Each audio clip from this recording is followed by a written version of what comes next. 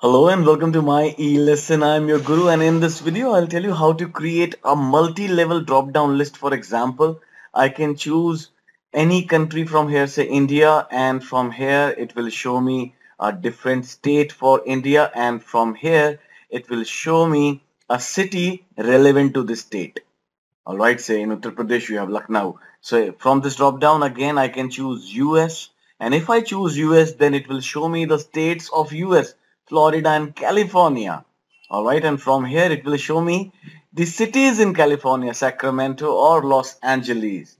And again, see, I'm choosing India. Now it will show me a state for India only, say Madhya Pradesh.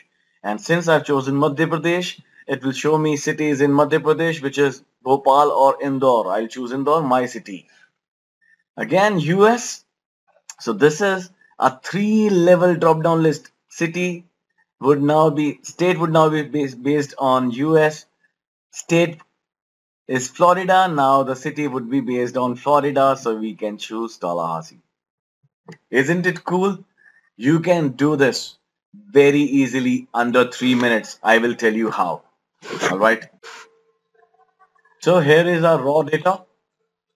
First, you have to create the dependencies. So I say the first dependency would be based on country. All right. So India and US. Then based on that, it should show states. All right. So states would be Uttar Pradesh, Madhya Pradesh for India. For US, it would be Florida and California. All right. And then the cities for Florida would be Tallahassee and Jacksonville. For California, it can be Sacramento, Los Angeles. For Uttar Pradesh, we call it UP. The cities would be Lucknow, Haridwar. For Madhya Pradesh, MP, it would be Bhopal and Indore. So now this is three level. All right. So country, state, and city. Now to do this, I will first create a drop down list. So for example, say we want the drop down list to be till here. All right. So I'll give it a border so that we know till where we are talking about. Okay. From here till here, I want to give it a drop down list for countries first. For doing that, I can simply create a list. All right. And do that. We all know how to create drop down list. But let me also show that to you. Correct. I select this area. I go to data. I go to data validation, and I go to any value, and from here I choose list, and from here I choose the values that would be in that list. I click OK, and my drop down is ready. So it is India, US, India. You decide that. All right. Up to you. Now we can choose states also and cities also. So if we choose India, then Indian states should be shown. If we choose US, then US states should be shown. Now that cannot be done as easily as creating a drop-down list, but I can say even more easily. Yes, even more easily. How? First of all, we will have to give these ranges a name. All right.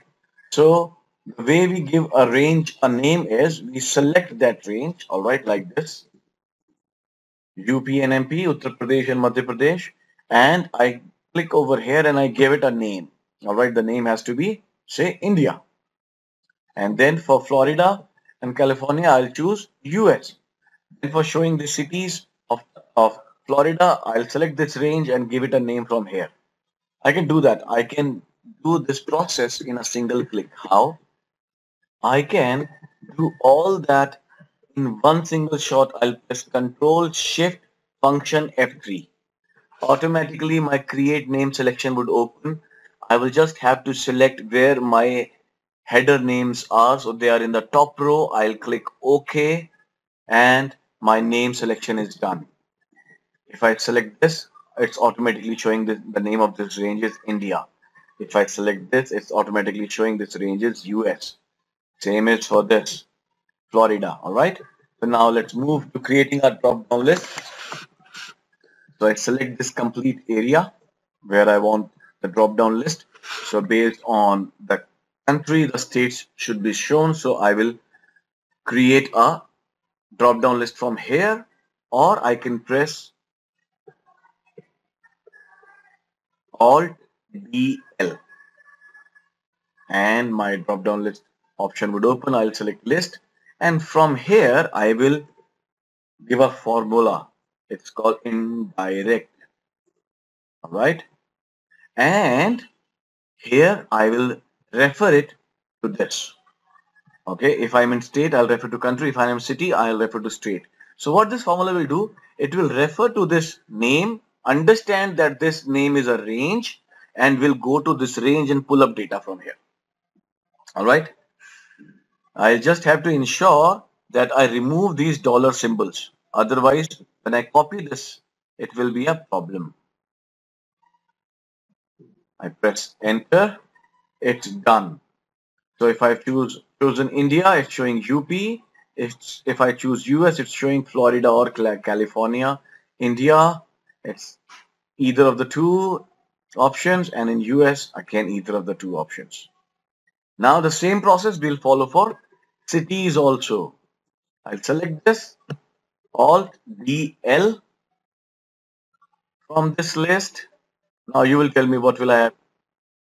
I'll type is equal to indirect, open the bracket, and select this cell. Just be sure that you remove the dollar symbols so that when we copy it, it gets applied everywhere. All right, we are done. So if I've chosen India, UP, it's showing me the cities relevant to this state. If I've chosen US, Florida, I get the states for US, Florida. Isn't it amazing? So this is how we go ahead and create multi-level drop-down lists. I hope you liked this video. If you did, please click on that like button right now.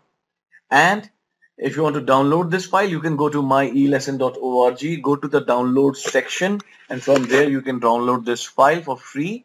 And do subscribe to the channel so that you are aware whenever I create a new amazing video, and I'll also be motivated whenever you subscribe to me. So until the next video, this is your Guru now signing off for the day. Have a wonderful day ahead. Happy learning. ये जो video आप देख रहे हैं, ये और इसके जैसे बहुत सारे वीडियो अवेलेबल है मेरे वेबसाइट myelesson.org पे. यहाँ पे जाके आप उनको देख सकते हैं. कुछ ट्रेनिंग फाइल्स भी हैं जिनको आप डाउनलोड कर सकते हैं.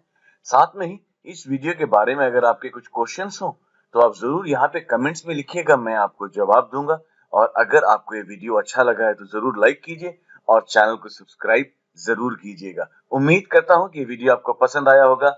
अगले वीडियो तक के लिए this is your Guru now signing off for the day. Have a wonderful day ahead. Happy learning.